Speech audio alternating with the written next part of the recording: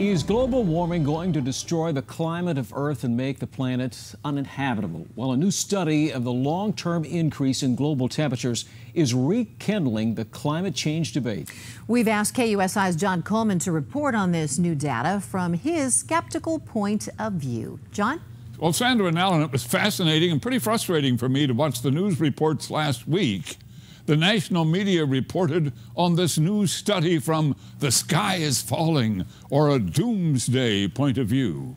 So tonight, I'm going to examine just how this study was done and what, if anything, it adds to the science.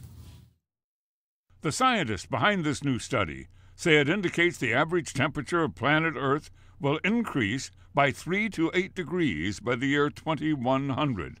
That's 87 years from now. A 3-degree increase would be a pretty big deal, and an 8-degree warm-up would be the stuff of real climate crisis. By the year 2100, we will be beyond anything human society has ever experienced. That's a quote by the study leader, Sean Marcotte, a postdoctoral researcher at Oregon State University's College of Earth, Ocean, and Atmospheric Science. An 8-degree warm-up. It would melt the polar ice caps. It would flood the coastlines. It would turn the U.S. Farm Belt into a desert. So how did these scientists come up with their projections? Well, they calculated the temperature of Earth over the last 2,000 years and produced this chart. It shows a rather steady temperature for all but the last 300 years or so, and then the temperatures skyrocket upward. Now, before you get too excited, please note the numbers on the left side of your TV screen. This is the temperature anomalies from so-called normal, and it's done in tenths of a degree. So that huge warm-up we see on the chart, it's actually less than 1 degree anomaly. So if they are correct, so far the warming is not alarming at all. Well, where did they get the data for this chart? Well, they used just 73 sites to cover the entire globe, the land, and the oceans.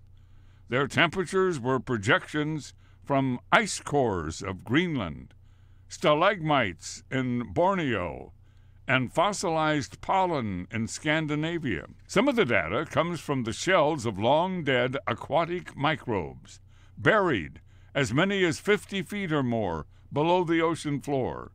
From the chemical makeup of the shells, the scientists got clues about the water temperature at the time those creatures existed.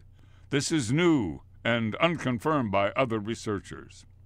Now, look at this map of global temperature anomalies for January of this year. The brown to the red areas are warmer than normal, and the blue to green areas are cooler than normal. You can see how radically varied the temperatures are from region to region. There's nothing uniform or constant about weather and climate. They are constantly changing. And allow me to be a bit skeptical, too, of using a brand new system of examining the fossilized shells of tiny sea creatures to calculate the temperature 1,000 years ago within an accuracy of 1/10 of a degree. Allow me to show you 2 other charts. This one is the monthly temperature deviations from normal month by month for Alaska in 2012. 10 out of the 12 months were colder than average. The winter months were much colder than average. And how about this chart?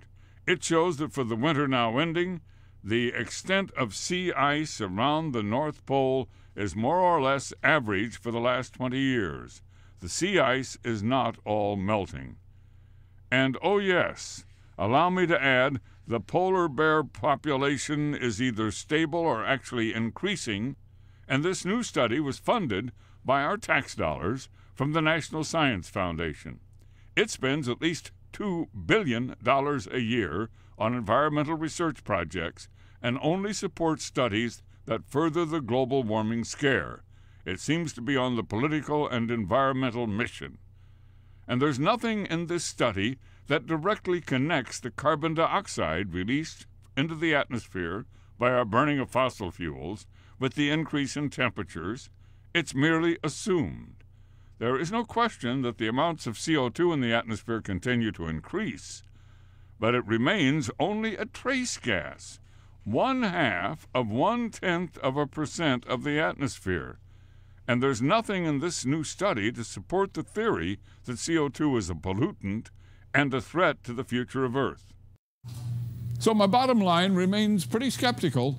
This new study is not convincing scientifically. My frustration is that the national media never seems to question the global warming scare. I think they're reacting to a love of our planet from an environmental point of view, and their continuing liberal political agenda. Well, the problem is that they ignore any questions about the science. Sandra and Alan? Thank you, John, and you can